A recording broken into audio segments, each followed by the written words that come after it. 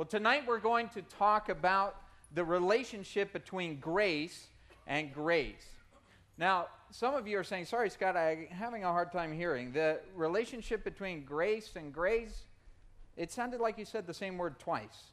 Well, it is true that the words that I used were somewhat similar, but as you can see even here on the screen, there is grace and there are grays. Now, even as I get a little older in life, I, think of some of the grays in my life, and I need more grace as a result of those things. Every once in a while, my wife will point one of those out to me, or many of those out to me, but it's just a reminder that there is a difference between those two words. And you see grace. The word grace, it's God's unmerited favor. It is His unearned love that we have. And the book of Romans has made it very clear that we are saved by love, not by law, by grace. And the grays, well, G-R-A-Y-S, if you think about that spelling there, it's the subtle shades of color that lie between black and white. And this is the point of the passage that we study tonight, the chapter that we look at, which is that God gives us grace for the grays. And He expects us to do the same for others. God gives us grace for the grays, and He expects us to do the same in the lives of others. See, the scriptures were written in black and white if you have them there in front of you, and of course also sometimes the words of Christ in red. But it's not just the black ink and the white page that I'm talking about. I'm talking about the ideas and the issues that are discussed in the scriptures. You see them in very clear contrast, don't you? Deeds of darkness, a life of light. You see words like saved and lost, heaven and hell, good and evil, dead in sin, alive in Christ. These are clear contrasts. Not a lot of gray areas there. And Jesus, He spoke in very clear and compelling ways. He said, you're either for me or you're against me. Not really a mushy middle there, no neutrality. He said, if you'll receive me, you will have life. But if you reject me, you will die in your sins. And He said, I am the way, the truth, the life. No one comes to the Father except through me. So those are certainly words that are black and white. They don't leave a lot of wiggle room for people, though people try to wiggle around those sometimes. They are not gray matters in the Scripture. And we live in a society that wants to make everything some subtle shade of gray. I don't want anything to be crystal clear. I want it all to be relative. No absolute truths, no black and white. But see, the Bible, God's Word, is not ashamed to take that absolute stand on a standard. To call something right and to call something wrong. And to call us to live in those ways when we are living right. See, the Bible comes right out and says sin is sin. It says things like this: murder is sin. And most of us would say, yeah, that's good. Lying is sin. Selfishness is sin. Stealing is sin. Adultery and fornication are sin. Pride is sin. And, of course, the list goes on. But there's also many things that are listed in the Bible as good. Praying is good. Bible study is good. Love is good. Patience is good. Kindness is good. Humility is good. And the Bible, again, is not ashamed to say this when it comes to the gospel of grace, that it really doesn't have any grays in it. Salvation is by grace alone, through faith alone, in Jesus alone. So simple for us to see. And so the Bible is written in black and white. Yes, right and wrong. And you see the deeds of darkness, again, contrasted with a life of light. But here's the thing. Even once we personally embrace grace, all of us may still have a few nagging questions in our mind. What about the grays, though? Aren't there some gray areas of life? Aren't there some subtle shades to some of these things? I mean, I'm clear on the really, really right. And I'm clear on the really, really wrong. But what about all the stuff in between? I mean, what about the gray areas? How am I supposed to deal with those? What about all the things that are not so black and white in life? What about the areas where the scriptures are silent or maybe even inconclusive? What about the times when two equally sincere believers come to opposite conclusions about the same subject? Who's right? Who's wrong in that case? Well, as we will see in this chapter, it's possible for someone to be right and still be wrong. Someone can be right, still be wrong. But you know what? This is fascinating to me. It's possible for a person to be wrong about some minor matter and still be right with God. Isn't that great? Isn't that understanding that we need to have? Now, what does this matter to us? Well, it matters a whole lot because, see, I think most people, when you really get down to it, what do we consider to be the most important things in life? Well, relationships, certainly. Hopefully, your relationship with God is something you consider important. And hopefully, the relationships that you have with others are important to you. And see, this is absolutely crucial as it relates to relationships. See, the common thing that people say about Christianity is, oh, it's not a religion, it's a relationship. And that's a true statement. But what does it really mean? What it really means at the heart of it is that not everything is absolutely crystal clear, black and white, in the sense that there isn't some long legalistic list somewhere that someone just says, okay, I check off my little checklist and I'm a Christian. That's all I do. These are the things I do. It's all right there in front of me. No? Again, the Bible says we're saved by grace, not by perfect performance to some absolute standard. And if I get everything right, then I'm going to be okay with God. See, that's what religion is some set of standards that if you can do this enough, then you'll be okay with God. But a relationship is built on love, not legalism. And so what you see is the Bible not being a comprehensive law library like some people want to make it. You ever been to someone's office and they have just books, and you think, does anyone read these things? Does anyone care about these things? But what these are is more laws to deal with every loophole. If somebody comes up with something, they come up with another book. Okay, we'll just write another law to try and keep people under this stuff. But see, that's not the Bible. It's been written as a love letter to us. And it doesn't have a statute for every single situation. There are gray areas, and grace leaves areas of gray. That's one of the things we can see. Law is absolutely black and white. Do this, don't do that, an answer for everything. And see, legalism, that's what Jesus dealt with in his day, and it's still around today, which is, in those days, the Pharisees, and what the Pharisees had were legal lists. And they thought it was all about doing this and doing that and not doing this. And you know what? If God didn't give a clear command, they said, that's all right, I'll come up with one on my own. I'm pretty good at making stuff up. So if God didn't give some absolute in an area, I'll make one up. And I will hold you to that standard. I will make up all these different things, every minor matter. I'm going to have it all figured out, and I'm going to judge you by that standard. That's what Phariseeism, that's what legalism was all about. And Jesus came in and taught and practiced grace. Grace allows great areas of freedom. Now, of course, anytime we talk about that, some people's minds immediately rush to the yeah buts, and Paul has certainly addressed those in Romans to say, grace isn't just something that allows you to be free to sin, but free from sin. There is a great freedom that comes with grace, though. And what grace is really calling us to do, God is really calling us to do, is major on the majors and minor on the minors. And there are things that are major in life, and there are things that are minor. And you know what? Healthy relationships, whether they're human or really even divine, you know what? They major on the majors.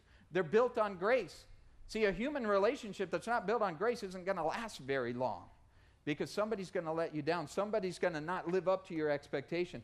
And so if you want to have a healthy friendship with God, or with anybody for that matter, you need to understand and embrace the central truth of Romans 14. And what is it? Well, to say it again, it's God gives us grace for grace, and he expects us to do the same for others. See, I refer to this chapter here, Romans 14, constantly. When people ask me questions about gray matters, and people do all the time. They come for a pastor's perspective. They say, hey, we were having this argument, we were having this discussion, we were having this difference, and what do you think about it? What do you think we should do? Non-essentials often are the case here, and so people ask these questions. Is it okay to do this? Hey, this person seems to be able to. Does that mean it's okay for me? Can I be a Christian and still whatever it is, fill in the blank? Can I follow Christ and still do this because that person does, or this person doesn't, or said I shouldn't? And such says this, and someone says that. Who's right, who's wrong in this case? Well, Romans 14 answers those questions so clearly that even the gray areas become very, very clear. And so I love that. Let's quickly get into Romans 14 and look at it in its context. Before we do, what I want to see with you is that last chapter, Romans 13, dealt with the law of the land, as I would call it. That's different than the law of the Lord, but it's an aspect of it. What is the law of the land? It's the governmental things that we are subject to. And God's word was very clear. You may remember Romans 13. It said, obey the law of the land. Again, sometimes people say, hey, the Bible says we're not under law. Doesn't that mean I can speed? No, that's not what it means. It means that even if you're speeding, God can forgive you and restore you. But it doesn't mean that that is something that you're now free to do as much as you want. See, obeying the law of the land, well, that's black and white. God's word says you need to do right and not do wrong. There's not a lot of gray area in chapter 13. It just says obey, submit. And I think about it this way. Police cars, we even call them this, black and whites. I know they do sometimes the little subtle shades of gray to kind of hide things, but you know what I'm talking about? You say, oh man, the black and white is behind it. Why? Because it's very clear, the contrast between those things. The police cars, clear contrast between right and wrong. And you see, Romans 13 just said, obey the law of the land. But now as we continue into Romans 14, there's another law that's presented here. And a key understanding for us as we think about it is that the law of the land is not the highest law. It's not the highest law. It's not the highest standard. It's the lowest standard in many ways. The law of the land can only deal really with outward actions. There are no laws that have to do with attitudes. Really, I mean, you can't get arrested for being grumpy, can you? Or being unthoughtful or something like that. Those aren't the, oh, you weren't kind, I'm writing you a ticket. That's not the issue. The issue has to do with actions and things like that. But that's really the lowest common denominator. And a lot of times people think, hey, I'm a law-abiding citizen. Doesn't that make me a Christian? You go, where did you get that idea? The law of the land doesn't really have much to do with anything. It's really the minimum to maintain civilization. Don't go 80 through a school zone. Okay, but that won't get you to heaven. Don't shoot people and steal their purse. Okay, but that doesn't get you to heaven. And so you can be a law-abiding citizen and not be a Christian. It's very possible to do that. Law is not the highest standard. It's really the lowest. And so Romans 13 leaves a whole lot of unanswered questions in our life. Well, now what? See, there are many things that are lawful, but they're still awful. So you could keep a law of the land and still not even be coming close to pleasing the Lord. See, many things that are not illegal, they're still immoral. Because the law of the land doesn't always try to enforce morality, nor can it really. And so what you see sometimes is that there's something that you're not breaking any law. I didn't break any law. But we do break laws when we break the law of love, and that's what this is talking about here in this chapter. See, and there's some things that are not illegal and they're not immoral, but people still feel very strongly about them, right? They still have a very strong preference or perspective or conviction about it. And see, Romans 14 is here to tell us that, you can clear away the clouds from many of those gray areas of life by appealing to a higher law than the law of the land. It's the law of love. See, love is a higher law. Love means we can be one even though we're not the same. That's what it's saying in there. And love gives grace for grace, see? Even the gray areas in life become very clear when we know and we apply the principles that are in this chapter. And I can give you again that simple sentence that summarizes this chapter, which is this: God gives us grace for the gray areas. And he expects us to do the same for others. And that's what it says there as we start in verse 1 of chapter 14. It says, receive one who's weak in the faith, but not to disputes over doubtful things. Now, what does that mean? Well, the first word there that we see is receive. And receive's an important word here. It means accept. It means to embrace. It means to hold out your hand open-handed and open-hearted to a person, to welcome the weak, to give them grace. See, that's an important thing right off the start there. Receive them. And why do we receive them? So we can set them straight, right? So we can change them. That's not what it says. It says receive them, but not to disputes over these things, not to get into arguments and win them and make sure that they see things the way you see things. No, it says not to arguments over minor matters, not to debates over gray areas. See, we are called as Christians to major on the majors and minor on the minors. And so many things could be avoided if we would just remember that. And ask ourselves the question, what is major? What is major? Well, the Bible gives us the majors, right? Grace, acceptance, love. What is minor? Well, a lot of grays. There's a lot of grays out there, a lot of minor matters. Matters of personal preference, matters of things that we have a perspective on, and maybe even a reason why, a very good reason why we have that perspective, but someone else can very much have a different view of that. Non-essential, doubtful things, that's what it talks about here. Things that are not a central part of the faith.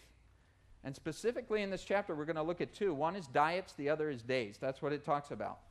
And what was minor in God's eyes became very major in people's eyes, and that's always a mistake. Whenever we are out of sync with what God says about something, well, we're going to have a problem. And this was becoming a major matter in the early church, these diets and days.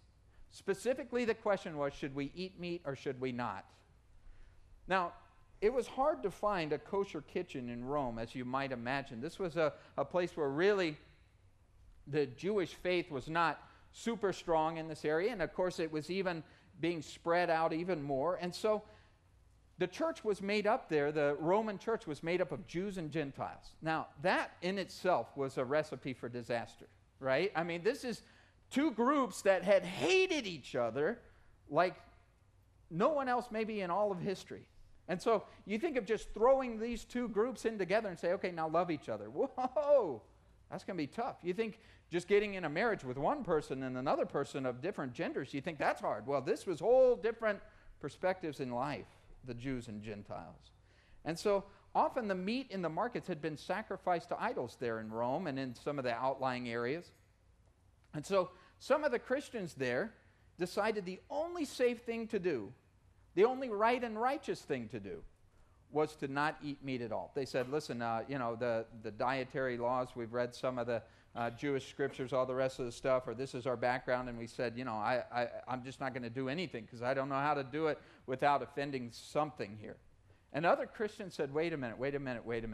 I've read the first part of Romans. I know the gospel accounts. I know some of the stuff. I'm free in Christ. It says here in Galatians, we're not under Levitical law. There's no clean or unclean foods. You can't put me under that standard. Bring on the surf and turf, baby, and make it quick. And see, it would have been real easy for the church to split over this issue right here. You could have set up over here the Messianic Meat Ministry International. And then over here you have the Church of the Victorious Vegetarians, okay? And they're going to each preach their way of doing things and practice their way of doing things, and they're going to look down on each other and say, those meat eaters, they're some carnivore, carnal Christians. That's what they are. And then you see over here Veggie Tales and all the rest. I bet they watch that over in the children's ministry and stuff. That would have been a very easy and natural way for things to go. But you know what? God had something supernatural for them and for us, and that's the high road. Taking the high road. What is the high road? Grace for the grays. See, the specifics change, but the principle remains. And so maybe we look at it and say, what's the big deal about meat? Exactly. What's the big deal about what day you worship? Exactly. It isn't a big deal. But it was a big deal to them, and it was becoming a big deal. And so I remind you, God gives grace in the grays, and he expects us to do the same. Now, I could make a list of controversial subjects, and probably we could start a fight right here in this place. You know that Christians oftentimes say, well, I feel this way, I feel strongly about that. Let me not do too much of it, but I'll throw a few out. Movies, should we or shouldn't we? Cosmetics, should she or shouldn't she? Alcohol, how much? What kinds? Is there a difference between wine and beer or the hard stuff? What about card playing? Can I do that? Can Christians dance? Well, some can, some can't. Fashion, what about, can I pierce this? Can I pierce that? Can I do these things? Should I do that or not? Bible translation? Oh, you have the NIV, nearly inspired version. I prefer the King James original. I actually read the original Greek. Those kind of things. People can get into that kind of discussion. Sports, should we go to them or not? Certainly not to games right now. What about music? What can I listen to? What can't I? Ford or Chevy? These could be important questions. Mac or PC? That's an important one around here. We get into some of those theological discussions. But I have a personal conviction about each and every one of those areas, but I don't preach them. I don't push them. Why? Because we're supposed to major on the majors and minor on the minors. When it comes to our own convictions, oh, we can have them and we should have them. And this chapter is certainly saying that. We should have them. We should know why we feel strongly about what we feel strongly about. But God gives grace in the grace, and so should we. See, that's what it says there in verse 2. It says, "For one believes he may eat all things, but he who is weak eats only vegetables. Let not him who eats despise him who does not eat, and let not him who does not eat judge him who eats, for God has received him." Now, verse 2 is they're saying, he who is weak eats only vegetables. Now, I wish I had known where this was in the Bible when I was growing up. This would have really come in handy. But tell this to Popeye right here. Remember what he said? "I'm strong to the finish because I eats me spinach," right? But it says here that you're weak if you only eat vegetables. Now, if you paid attention to the news, you know that there was an outbreak of deadly E. coli bacteria on fresh spinach. And it was pulled from the shelves. And kids everywhere were rejoicing. Really. I know there was much rejoicing in our house right there. Dad, we're going to stay with the nice, safe Cheetos. You know, those that I never heard of E. coli breaking out on a Cheeto bag or something, you know. Junk food, it's safe. And my son would love to make this a memory verse here, Romans 14:2.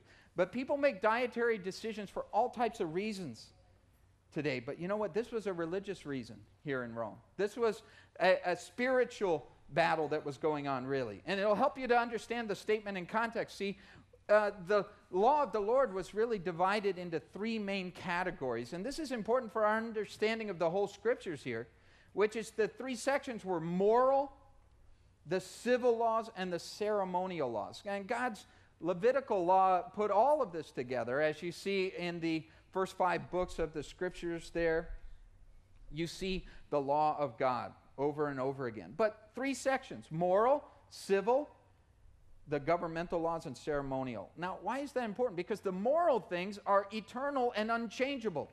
I mean, murder was one of the 10 commandments, and people say, well, we're not under law because it's New Testament now, right? Well, murder's still wrong. And not only that, but hatred, Jesus said, is really the root of murder, and that's where we're really dealing with. So, again, the moral aspect of the law, that hasn't gone away. And then you see the civil things that were there, and really it's interesting because the government that we enjoy here was so much founded on the principles that were there in the Judeo-Christian, as they put it, background, where you have differences between intentional murder and accidental manslaughter and differences of response to those things. That was civil law. And there's a lot we can learn from God's word in there. But then, you know, there's ceremonial law in the scriptures too. There are the things with the blood sacrifices and the feast days and all of these types of things. And this food you can eat and this food you can't. You can't have shellfish. Well, now God says you can't be selfish. But you can have shellfish as long as you're not selfish. As long as I share my crab legs with you, it's okay. As long as I give you a little bit of my lobster, everything's fine. But see, that's what it's saying there. The ceremonial laws, those are not in the same way binding today. And so that's what you're seeing in these things. They pointed to a person. That was their reason. They were symbolic. They were a parable, if you will, that pointed to the person of Jesus Christ. And there's so much in those things, and we study those things here. But the feasts, the festivals, the Sabbath days, all of these things, hey, that was part of the ceremonial law, and it's not binding to us today. And so this chapter here is specifically dealing with those ceremonial issues, not moral things. Last chapter dealt with the civil things, but this is not dealing with moral issues. It's talking about diets and days. See, those are the grays. The diets and days were just part of the grays. And he's saying in here, judge not. Judge not. When it comes to those things, you can't hold a standard to somebody that God has not held to them. See, that doesn't mean all of a sudden under grace, everything's gray. It doesn't mean that. The moral issues are still moral issues.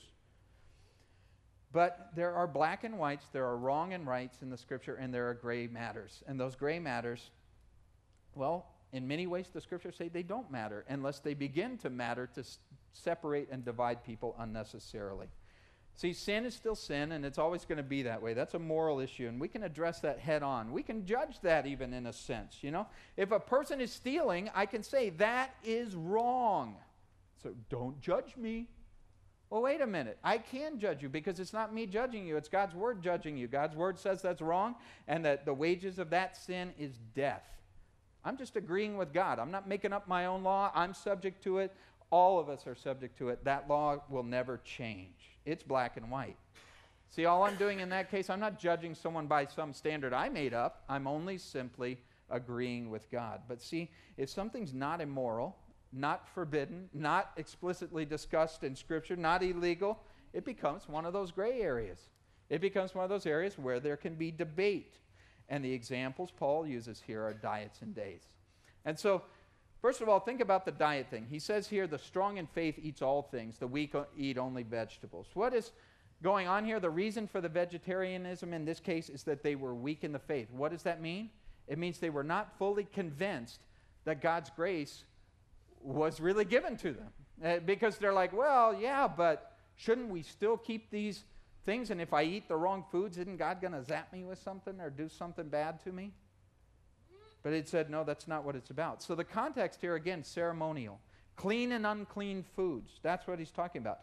And that had distinguished Israel from the nations. But now God was sending the church out into the nations. And he's saying, it's not going to be the food that you do or don't eat. It's going to be the love that you do or do not show to people that's going to make the difference. See, eat whatever you want. Peter, he said to him, go into the house of a Gentile and have at it, man. Don't worry about it. It's not about that. And Jesus had specifically said, it's not what goes in a guy's mouth. It's what comes out of a guy's heart that defiles him. So Jesus himself had made this issue very, very clear. And yet still some Christians from a certain background would say, man, I better have salad. And no bacon bits, please. No little ham things. No way. And it's similar maybe to the beliefs that some have that, man, you got to have fish on Friday. And if you don't, thank God it's Friday, something bad's going to happen to you. You better do that because it's just part of what is in their mind, but not necessarily what's in God's word. And so this concern was deeper even than just dietary things. Because there was an idolatry issue. See, that was maybe even the bigger issue. Some really struggled with the fact that there at the meat market, they might be buying beef that somebody had sacrificed to a false god. There was no real way for them to know for sure, but it happened a lot. They would sacrifice to the gods, and they'd say, well, might as well bring it on to the store and sell it, make some money afterwards. And so certainly sacrificing to idols is black and white issue. It's wrong. Idolatry like that is wrong. False gods. God, we're not to worship any other god. But is buying beef that somebody else sacrificed to a false god and you didn't even know it, is that wrong? Well, some would say yes, some would say no. It's a gray area. I don't know for sure. For some person, it's wrong. For some person, it's right. And see, that's a very subtle thing there. It's a gray area. It's one of the grays. And the weak one, it says here, would say, man, I don't know where that beef's been. It's better just to eat veggies here to be sure. I'm pretty sure nobody sacrificed this carrot to a god, And then the strong one would say, look, I've been saved by grace. It's what's in my heart. It's not what goes in my mouth that it defiles me. It's what comes out of my heart. Jesus himself said that. I'm no idolater. Hand me that hamburger and don't ask any questions. And so it's interesting to me that the legalistic one is not the one who's described as strong. The legalistic one is described here as weak.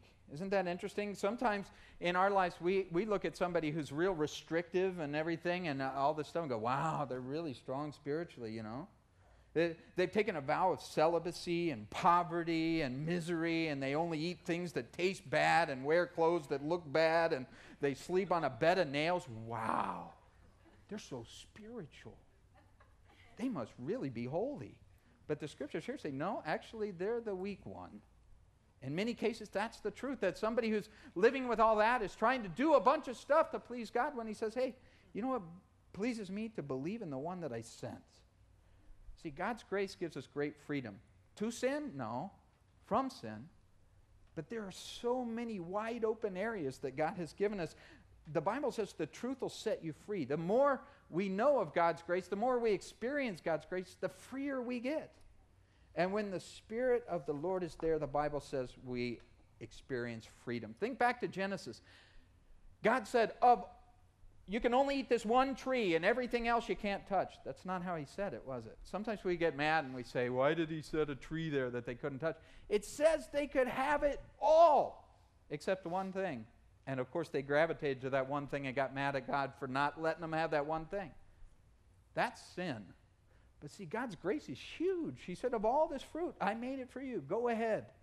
And God's grace is exceedingly large, and his restrictions are exceedingly few, and they are for our benefit when they are there. And the more grace we embrace, the more we understand that, the more freedom we find, and not freedom to sin, but freedom from sin, and to live our lives by the law of love, which is the most freeing of all laws. See, and everybody's weak in some areas and strong in others. Sometimes we think, oh, I'm the weak one or I'm the strong one. You know what? We have a mixture in our lives, always. And in nearly every situation, we're going to encounter people who maybe have a hang-up where we don't, or we have a hang-up where they don't. And neither of us really are right or wrong, but it's just the way things are. And you look at those things, and what we want to do is not despise each other for those things and get all high and mighty because we don't have something that someone else does in their life that's holding them back. And I have an interesting observation, at least it's true in my life. You know what I have a tendency to think? Just because I'm selfish, unlike you. And what it is that oftentimes I think anyone who's more restrictive than I am is a legalist. Legalist, bunch of legalists. And then anyone who's a little maybe freer in an area than I am, and I've decided to restrict myself in that, what a heathen. What a carnal, look at that backslider, man. When they get serious about Christ, they will be exactly where I am. Not a legalist over here, not this. Why? I become the standard by which all things are judged. But I thought Jesus was the standard by which all things are judged. And that's what it says in this scripture here. I went to someone's house the other day, and I was thinking, these people have wonderful taste. And you know what I realized? They had the same furniture we did. I looked over and they had the same exact couch from the same exact store we did, and I thought, man, these people have great taste. Why? Because it's mine. See, and if it's someone else's, I don't like it. These people have poor taste in furniture because it's not mine. And so often it's that way, our natural tendency to believe our way is the right way and the only way, really, right? And as I said at the intro, you know, relationships, isn't that really what so much of marriage and friendship and family, all that friction that goes on in those things so often? Is it really that we're arguing the deity of Christ? No. We're getting no grace in some gray area where it's the way you squeeze the tube of toothpaste becomes this monumental thing. My way. See, and I used to think my way was right and my wife's way was wrong. And I've come to realize now after 17 years it's exactly the opposite. Her way is right and mine's wrong. And maybe eventually we'll figure out something in the middle. But you see, Romans 14 says, you know what? I need to learn to accept both those who are more restricted than I am and those who are maybe exercising a freedom that I've chosen not to. Why?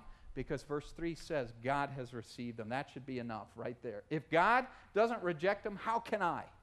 How can I say, oh, God, you're kind of letting it loose, aren't you? Letting people in. I wouldn't have let them in. There was an old joke that said I would never be a member of a club that would accept me as a member. You know, that's the kind of standard. If their standard's so low that they'd let a guy like me in, I wouldn't want to join it. And that's the thing that you see here. God, is his standard too high? Is it too low? You know what? It says there, if God has received him, that's good enough for me. And God gives us grace for the grace, but you know what? He expects us to do the same for others. The grace that he gives us, hey, it's only right. So it says there in verse 4, who are you to judge another servant? To his own master he stands or falls. Indeed, he will be made to stand, for God is able to make him stand. See, I love this because what it's saying to us basically is it's God's job to judge and our job to love. See, a lot of times we think, hey, I'll take over the judging, God. You love them, I'll judge them. But it's really the other way around. I'm not saying we never deal with sin in a very serious way. Hey, of course we do, because we love people enough to confront those things when it's there and correct those things. But I'm talking about getting away from the critical, self-centered spirituality that says I'm right and everybody else is wrong, and I am more right the more I make you wrong. That kind of thing, that condemnation, that's not anything that's going to bring anybody to Christ. I love this story, and I want to share it with you real quickly. It's an author wrote this little parable, and I just want to read down through it for you, and you'll get the point as you see it. There were two men who met on a street, and each one of them was carrying a Bible. And so they started a conversation there, and the guy said, "Hey, I see you have a Bible. Are you a believer?" And the other said, "Why, yes, I am. I am a believer," excited that someone had seen his Bible. And so the man there said, "I've learned you cannot be too careful these days. Let me ask you a few questions to make sure you're really a believer. Do you believe in the virgin birth of Christ?" "Absolutely," the man said. "How about the deity of Christ?" "Oh, you betcha. He was God." "How about his death on the cross? What was that all about?" "Well, he died and he rose again to pay the price for my sin that I might be forgiven." The man began to think to himself, "Man, could it be that I'm face to face with a real live Christian? A real brother in Christ? Perhaps, but nevertheless, I'd better continue on my checklist." And so he did. He said, "How are we saved?" He said, "By grace alone, through faith alone, in Jesus Christ alone, not by works, so that no one can boast." The guy said, "Oh, that's good. That's good. I like that." "What do you think about the return of Christ?" The man said, "It's imminent. It could happen any minute." The man said, "Wow, what about the Bible?" "Well, it's inspired by God. That's why I'm carrying it with me now." And the other guy, his heart began to beat faster. And he said, "Well, hey, what's your church background?" And the guy said, "Well, my holy heritage is Southern Congregationalist, Holy Son of God, Dispensationalist, Triune Contribution Convention." And the man said, "Wow, that's mine too."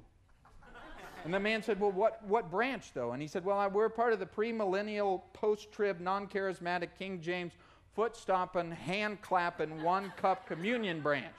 And the man's eyes began to mist over, and he said, "That's how I grew up. I only have one more question left." He said, at your church, is the pulpit, is it made of wood or is it fiberglass?" And the man said, "Fiberglass." And he said, "You heretic," and slapped him and walked away. See, now you think about that. It seems stupid, but people do that kind of thing in a smaller way every single day. And most of us are really good at spotting differences in people and the things that we don't agree on. And here Paul's saying, you know what, if you want to point out a person who needs to change, why don't you just look no further than yourself? If you want to judge something, start with judging this. See, that's what he says in verse 4. He says, "Judge this, make a point of it. Don't judge another servant. Trust God." See, let God be God in your life and let him be God in someone else's life. That's so important because sometimes we think, well, God's doing a lot in my life, but he's not doing enough in their life. And if I could just get in there and help God out a lot, especially my wife, I just really think I'd make a great Holy Spirit in the home, Lord. And I remind you again, God's given us grace for the grays. And he expects us to do the same for others. Trust the Lord to work on others just like he's working on you. And it says there he's able. He's able to make them stand strong, no matter how weak they may appear to us. See, one person, it says in verse 5, esteems one day above another. Another esteems every day alike. Let each be fully convinced in his own mind. He who observes the day observes it to the Lord. He who does not observe the day, to the Lord he does not observe it. He who eats, eats to the Lord. He who gives God thanks, he who does not eat, to the Lord he does not eat, and he gives God thanks. Now, verse 5, I love this because it says, let each be fully convinced in his own mind. Don't walk away from this thinking, oh, everything's gray and I shouldn't have any convictions. No, this says you ought to have convictions. You ought to have strong convictions on things and know why you believe, even some of the minor matters maybe. It's okay to feel strongly about things as long as it doesn't become a divisive issue. See, he says you can be fully convinced in your own mind.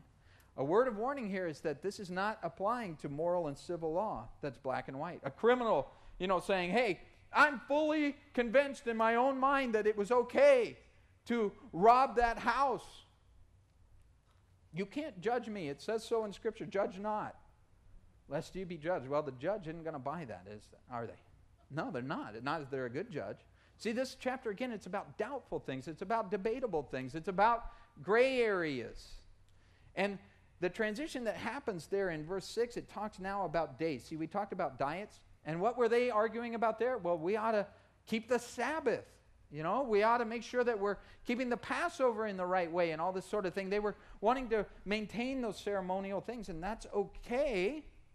But there were others saying, hey, the Lord's Day is Sunday. We ought to worship on Sunday. And others are saying, hey, every day's the same. What's the big?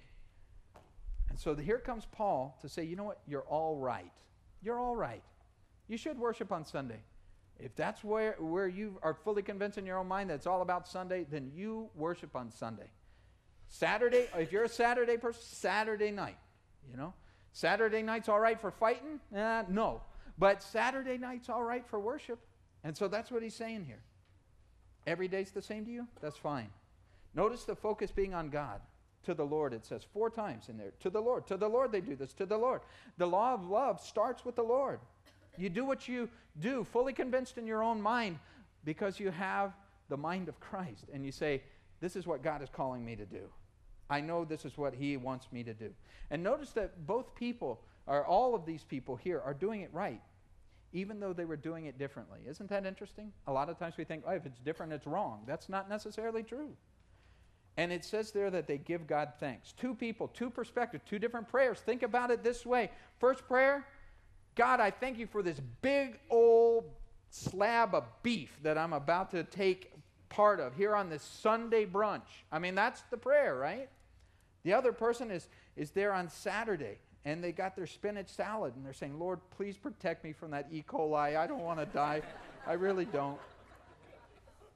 See, both are right with God in that prayer. They're giving thanks. They're thankful for what they have. They're fully convinced in their own mind. They don't agree with each other, but they're okay with God. And both will become wrong if they start to disagree on something that doesn't matter and let that become a divisive thing when it shouldn't. And so if they start to judge and despise each other, oh, this thing that didn't matter begins to matter. And so verse 7, it says, none of us lives to himself. None of us died to themselves. For if we live to the Lord. If we die to the Lord. Therefore, whether we live or die, we are the Lord's.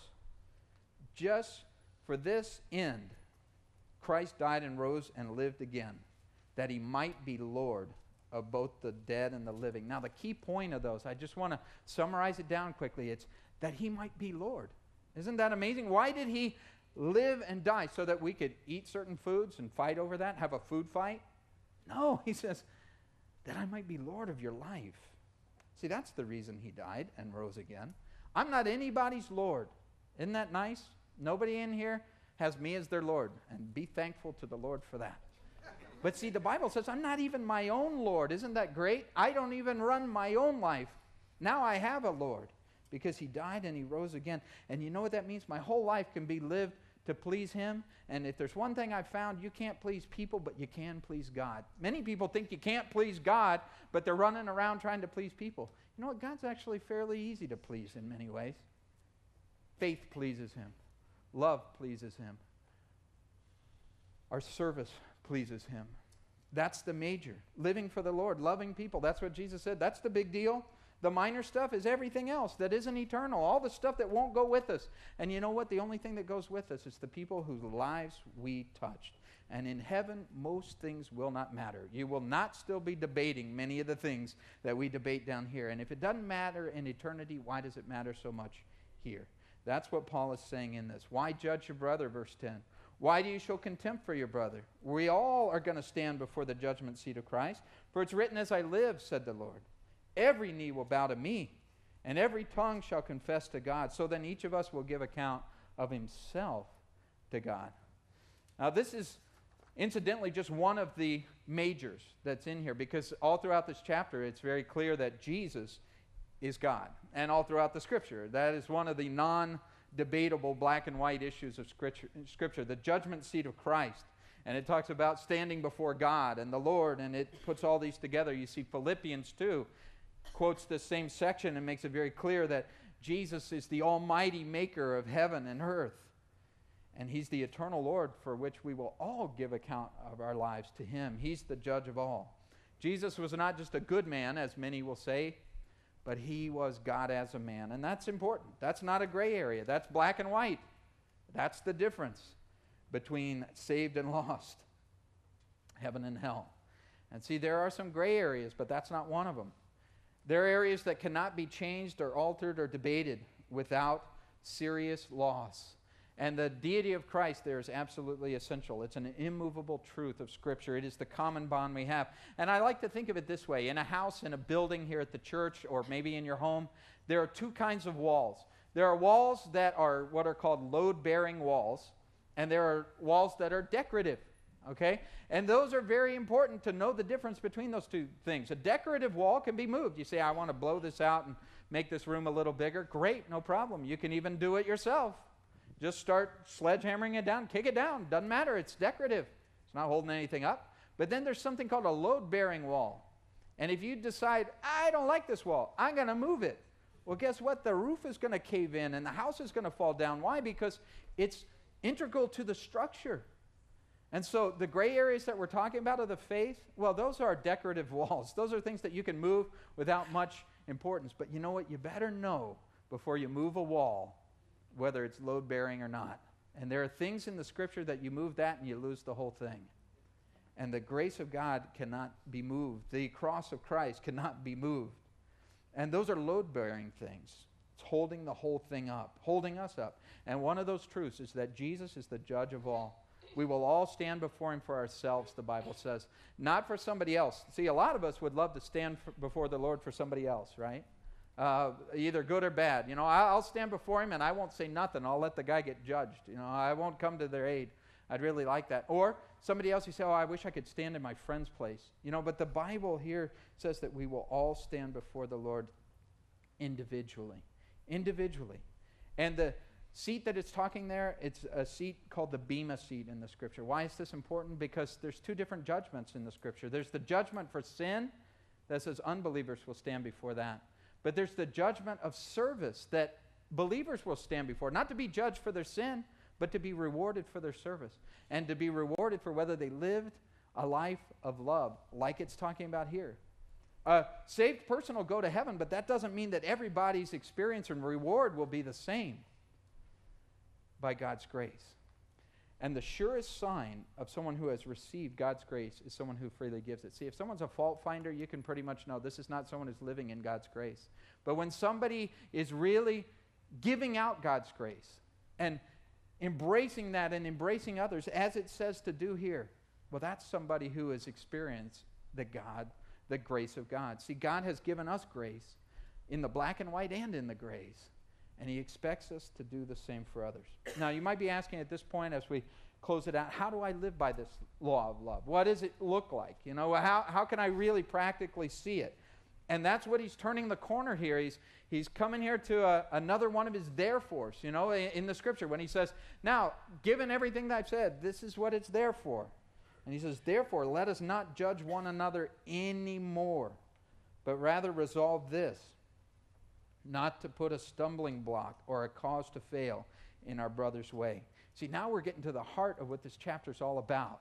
The issue here is this, that the law of love is others-oriented. It's not about my rights and my liberties, and here's what I can do, and this is my perspective. It's what can I do to show love? What's the loving thing to do?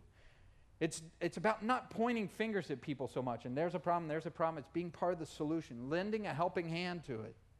And see, verse 13 makes a distinction here. It says you're either a stepping stone that someone can get on and go up, or you're a stumbling stone that when somebody trips over you, they fall. They're not going further into freedom. They're going further into bondage. And so in our lives, we are either stepping stones or stumbling stones, and those are the choices. And God is calling us to use the freedom that he has given us by his grace to set others free, to give others freedom, to give others that same liberty that he's given us. And see, there's two main ways that you can make someone stumble. And sometimes we think of this one, that, you know, if I'm a real sinner and I'm just terrible and I'm a real hypocrite, obviously, and always in these terrible things and obvious hypocrisy in my life, oh, someone's going to stumble with that. But you know what? Sometimes what makes a person stumble more is when they come across one of these look down your nose, Pharisaical, legalistic Christians who say, God hasn't really accepted you. You haven't lived up to this standard, and put this weight, this heavy weight that Jesus said even they can't bear. And he says, you know, that is not what it's about. That can cause someone to stumble even quicker than just outright sin and hypocrisy, that pride. See, Jesus, this is what's great about him. He wasn't a perfectionist, but he was perfect. You ever been around a perfectionist, somebody who no matter what you do, you always fall short? No matter how great you are, it's always the one little thing that they notice? That is so frustrating. You want to run away from a person like that, and yet what happened? Sinners ran to Jesus. Why? He was perfect, but he wasn't a perfectionist. He wasn't somebody who was always pointing out the flaws. No, he was always giving grace. Isn't that amazing? He had people flock to him. And when we are like him, we will have people flock to us that we could give them grace in the grace, and we could give them the grace of Christ. He offered a helping hand, not a finger in the face. And you see verse 14, he says, I know, I'm convinced by the Lord Jesus that there's nothing unclean in itself. But to him who considers anything to be unclean, to him it is unclean. Now, this is why context is king. We're seeing in here such an important thing. Some have lifted this verse. It's funny how certain people know certain Bible verses, and that's the only one they know. You know, nothing is unclean in itself. That's why I'm taking heroin, because it's not unclean in itself. I mean, God made it sort of, didn't he? I mean, I'm smoking pot because, hey, nothing's unclean in itself, right? I mean, this is good stuff. It's natural. It's herbs. It's vegetables, sort of. You know, I don't eat meat. I do this, you know. But it says right here, wait a minute. If something's clearly immoral, if something's clearly illegal, it's not to be part of our lives. Again, we're talking about the debatable things, the disputable things, the ceremonial things, the days and the diets that they were here, the gray matters. And it has to be something that really does fall into that category. And so you see here in verse 15, he says, but here's the thing. If these things are morally neutral, they can stop being morally neutral and they can go negative. How? If your brother is grieved because of your food, you're no longer walking in love. See the law of love there? You're no longer walking in love.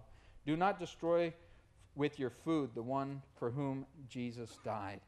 Just thinking of it this way, if somebody you love is diabetic or trying to lose weight or something, you're free to have a big box of Krispy Kremes there and just eat them one by one right in front of them. Oh, great.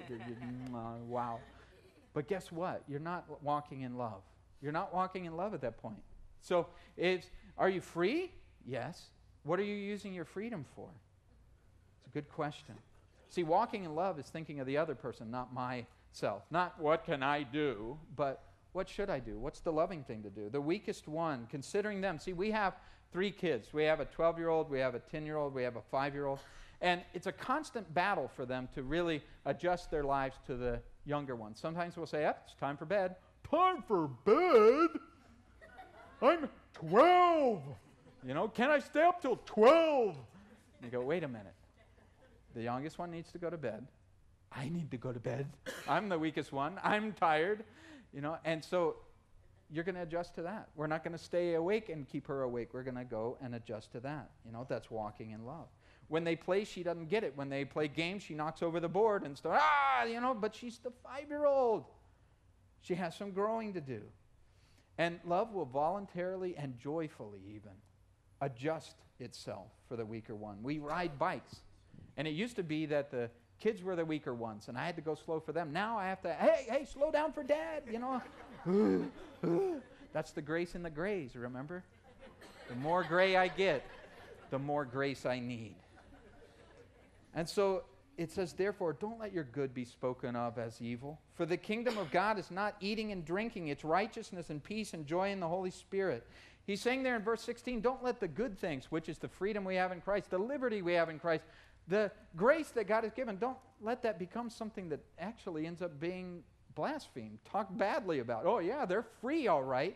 They're free to walk all over people and treat people badly and look down on people. That's what they're free to do. He's saying, you know, use your freedom in Christ to build others up. That's what we should do, to major on the majors. And the Pharisees were so obsessed with the externals and the things that didn't matter at all that they did not pay attention to the eternals that mattered most. And that's what Jesus got on their case for. He said, you know, you've forsaken mercy and grace and love and forgiveness. That's what it's really all about. And yet you paid attention to every minute matter. That's the biggies there. Righteousness, wow, that's our relationship with God. Peace, that's our relationship with each other. Joy, that's our relationship with what's going on in our own heart. And he says that's what it's really all about. That's what Jesus really came to change. And verse 18, it says, he who serves Christ in these things is acceptable to God and approved by men. Therefore, let us pursue the things which make for peace and the things by which we may edify one another. Don't destroy the work of God for the sake of food. Indeed, all things are pure, but it is evil for the man who eats with offense. He's just saying there, hey, pursue peace. Accommodate others. Accept others in those gray matters. This weekend was the couples retreat, and every year for the past several years, a family friend who is a vegetarian has watched our kids. Now, again, our kids are not vegetarians. They're the exact opposite, whatever that is, you know. And so a mac and cheese-atarian, I don't know, or a burger-atarian. And so she, when the kids come over, here's the thing. She accommodates them. She goes and buys hot dogs, which they like. She goes and buys chocolate chip cookies. And you know what? Here's the thing. She doesn't force them to eat what she eats, and they don't force her. They don't hold her down and say, "You're free in Christ, have a hot dog." You know? Didn't do that. They just love each other. They love each other. They cried when we came home. You know, most kids cry when their parents go away. Our kids cry when we come home. I try to not take it too personally. But that's the love, that though they're different, you know. And so he's saying, look for those things. That's the grace that God can give. Don't let your rights become wrong.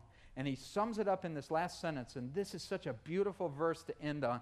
It says, "It is good neither to eat meat, nor drink wine, nor do anything by which your brother stumbles or is offended or made weak." See, you think about that. That could mean, hey, we're at the mercy of the weakest person. You know, someone can put a legalistic trip on it. That's not it. That's not it at all. What it's saying is that love doesn't insist on every liberty. It adjusts to the needs and sensitivities of another person. When a 2-year-old comes to our house, we don't say, we have a right to have sharp things within arm's reach. No, we say, you know what? Because of our love, we're going to voluntarily limit a freedom we have to put those scissors in another spot. That's all he's saying there. He says, do you have faith? Have it to yourself before God. Happy is he who does not condemn himself in what he approves. And check this out. He says, he who doubts is condemned if he eats, because he doesn't eat from faith. I want to leave that little phrase with you. There it is at the end, verse 23. Whatever is not from faith is sin. Doesn't that clarify a lot of stuff? Because can I do this? Well, I don't know. Do you have faith to do it? Do you have faith that the Lord is calling you to do it? Are you trusting it? Has God clearly prohibited it? Well, then you can't have faith to do it.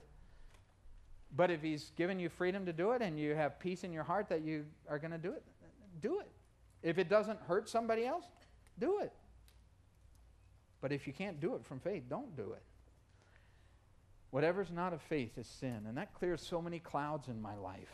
It makes so many things that were gray very crystal clear. The question's not how close to sin can I get without going over. No, it's how close to Christ can I get? And how many people can I take along with me? See, faith opens up a whole lot more doors than it closes. And that's what we see in our scriptures. God has given us so much freedom. Don't you love him for that? And the question is, do I want people conformed to Christ's image or mine? See, that's an important question to think through as a Christian. For far too many churches and far too many Christians, too many preachers are just preaching their preferences. Hey, you ought to dress and look like this. You ought to have this kind of thing. But you know, if somebody has a real strong conviction in a gray area, this is all I ask them, which is to let me observe their life and see how that conviction has made them more Christ-like, more fruitful, more loving. And I'll come to them and say, hey, what's your secret? How do you live your life in such a way like this? But not just laying it on someone else. And it's been said in the Christian world this way very well. In essentials, unity. In non-essentials, liberty. In all things, charity. That's just a word for grace, for love. And so God has given us grace in the grace. He expects us to do the same for others. And we spend far too much time sometimes majoring on the minors and minoring on the majors. And the major is this, Jesus Christ. See, that's what I love about it. That's where all grace comes from, for the grays and for the black and whites. And before we close out, we're going to close out in a song, but I'm just going to ask the simple black and white question, which is, do you know him? Do you know that Jesus? It's not about religion. It's not about, well, if I don't have fish Friday, or I do have fish on Friday, or I didn't do this. No, it's what have you done with him? The Bible says those who have the Son have life. Those who don't have the Son don't have life. See, that's black and white. That's clear. My sin was as black as night. And the Bible says he washed me as white as snow. See, that's clear. There's no gray area there. We're saved by grace alone, by faith alone, in Jesus alone. Have you made that decision? If you haven't, I would invite you to do it. You know, life without the Lord is gray. It's very gray. It can be black, but sometimes it's just gray. See, black and white, sometimes that's at least, you know, you can see things very clearly, but there's nothing worse than living a gray life. Just kind of, I don't have any firm convictions. I don't have any strong beliefs. I don't even know what I believe. I believe everything and nothing. That's a gray, drab, dull, terrible life. And God has come to pour grace into our lives, which just brings it to life. Abundant life, eternal life. That's what he has called us to. And when we share that with people, oh, they're going to run to it. If we share legalism with people, they're going to run from it the same way we would, the same way maybe we did. But it's Jesus himself who calls to us. And I just invite you to come to him as we stand together.